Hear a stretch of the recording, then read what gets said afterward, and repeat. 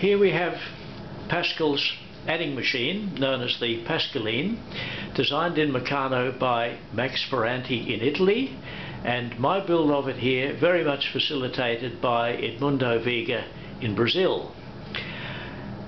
In order to demonstrate it, it's necessary to first of all zero the output registers.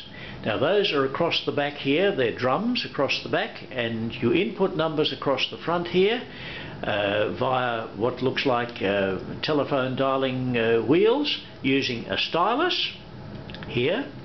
So let's zero the output drums first.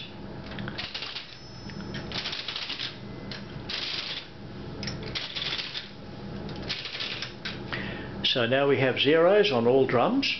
Now supposing we wanted to add 2 and 2 together, we would enter 2 in the units column here, and another 2, and we have 4 as the answer. Suppose we wanted to add 8 to that, we would add 8 in here, and the answer comes up as 12. Supposing we were then wanted to add 88 to that, we would dial 8, 8, and there's the answer, 100. And so on.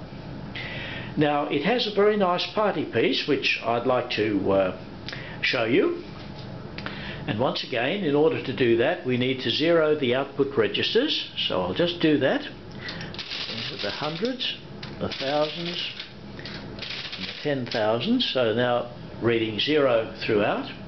Now we enter 9999. So 9 units, 9 tens, 9 hundreds, 9 thousands, and if we add just 1 to that number, the answer should come up, of course, as 10,000. So let's do that. It happens very quickly, so eyes peeled. There we are, 10,000. How about that? Like to see it again? Okay, we'll do it again. I just have to zero the output dials again. There we are, 0 throughout. Now, 9 units, 9 tens, 9 hundreds, 9 thousands, and finally 1, 10,000. Pretty clever stuff, eh? I think Max has done a very good job indeed of designing this machine in Meccano.